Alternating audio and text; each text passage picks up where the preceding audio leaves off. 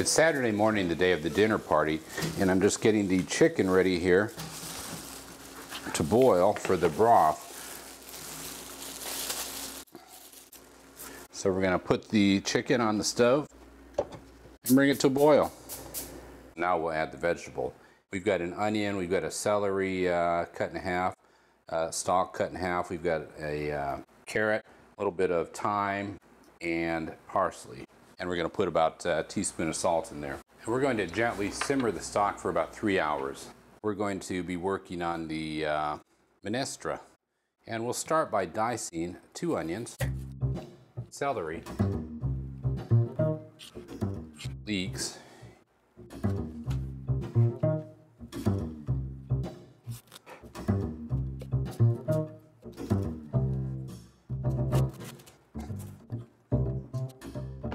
zucchini, green beans. All right, I'm now going to make a bouquet garni from thyme, parsley, and a bay leaf. And this will be going into the minestra. The next step in the preparations for the minestra is to wilt the arugula and spinach. And we'll start with the spinach. This is over medium-high heat.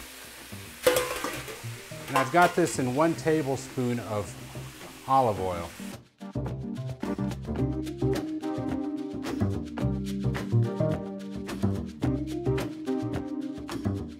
And we're now going to squeeze out the remaining moisture in a towel, and then I'm going to rough chop it.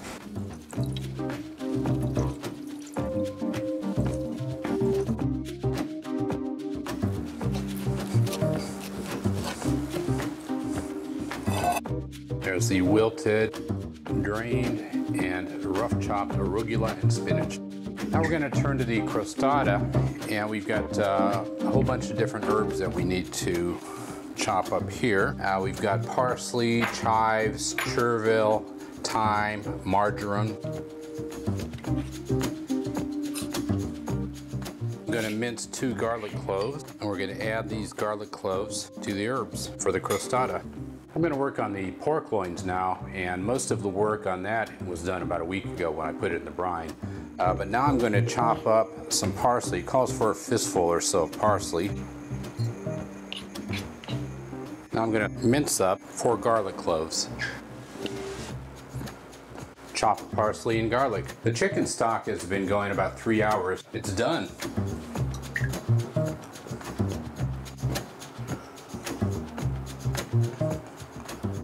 Very good, very good.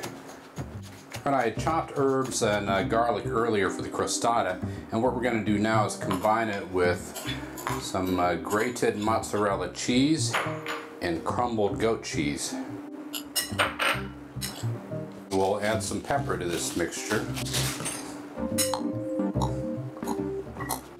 I've done a couple of things off camera where I'm working on the kale, so I took about 1/8 of a teaspoon of red pepper, dried red pepper, and minced up 7 garlic cloves and combined those.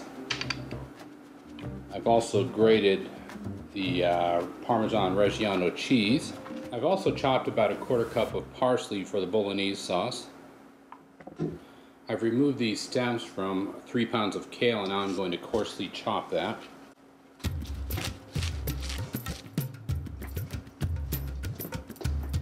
All right, now I'm going to take 8 porcini mushrooms, trim them, and quarter them.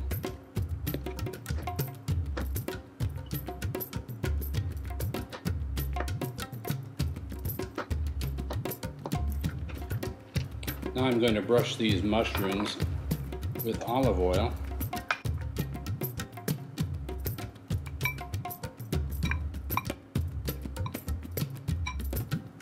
And add some salt and pepper.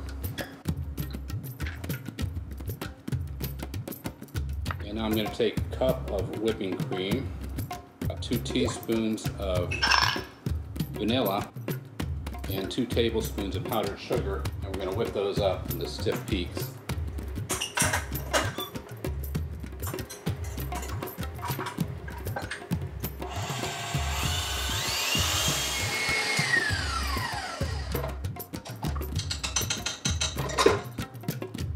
going to take the whipped cream and we're going to put it in this pastry bag so we can squirt it out on the custard.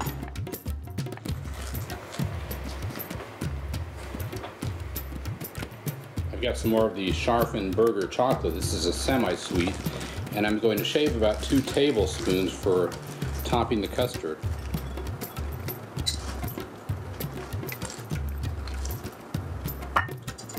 While off camera, I went ahead and mixed a cup of polenta with a teaspoon of salt, and I'm going to set this aside. And I've taken the dough out of the refrigerator, and what I'm going to do, I need 2 3-ounce balls. I'm going to go ahead and sprinkle the flour, spray a little bit of oil on it, and cover it loosely with plastic and let it sit for a couple hours.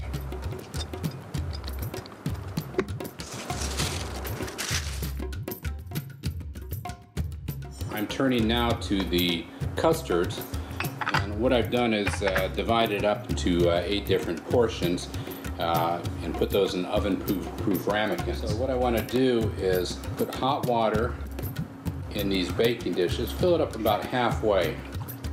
I'm going to now wrap these tightly in foil.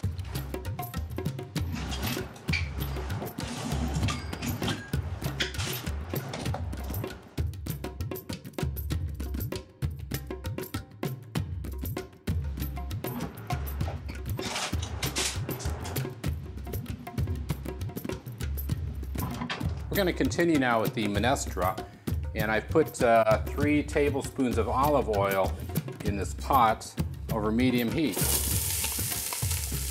We're going to saute the onions and the celery.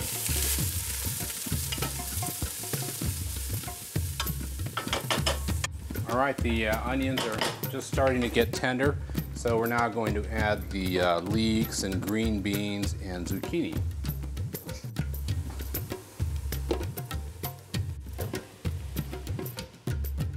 All right, now we're going to add the bouquet garni that we made this morning with the parsley and thyme and bay leaf, as well as 9 cups of chicken stock that we made this morning.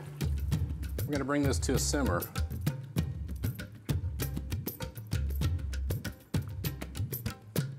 I've taken a 1.5 cups of rice and added some of the chicken stock. Now we're going to start heating the pizza stone at 500 degrees.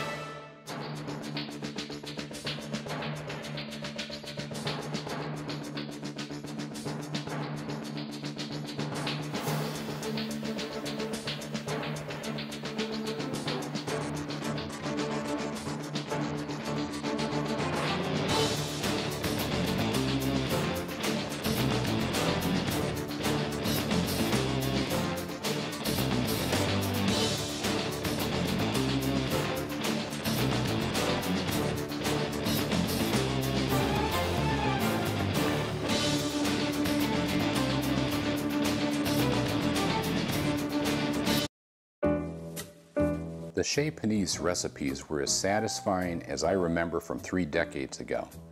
That crostata di perella was killer. The herbs, cheeses, and prosciutto made the most savory filling for the thin, crisp crusts, and the chilled prosecco was the perfect accompaniment on a warm summer day. Our second course, polenta with oven-baked porcini mushrooms and bolognese sauce, was my favorite dish of the dinner. That sauce was exceptionally tasty. It was chunky and tender and perfectly matched with the baked polenta. It'll be making frequent future appearances on our table. As for the main course, brine-cured pork and garlicky kale, the pork loins were tender, moist, and chewy, almost like a fine ham.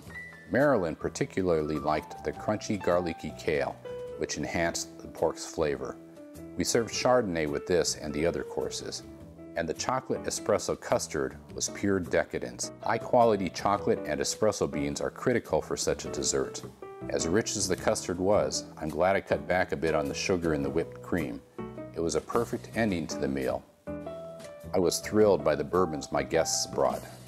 These were on another level from most bourbons. The Burning Chair, in its distinctive matte black bottle, is a Vallejo, California whiskey made from bourbons distilled in Indiana, Kentucky, and Tennessee, aged at least 4 years in charred oak barrels, and then finished in Napa Valley Cabernet barrels.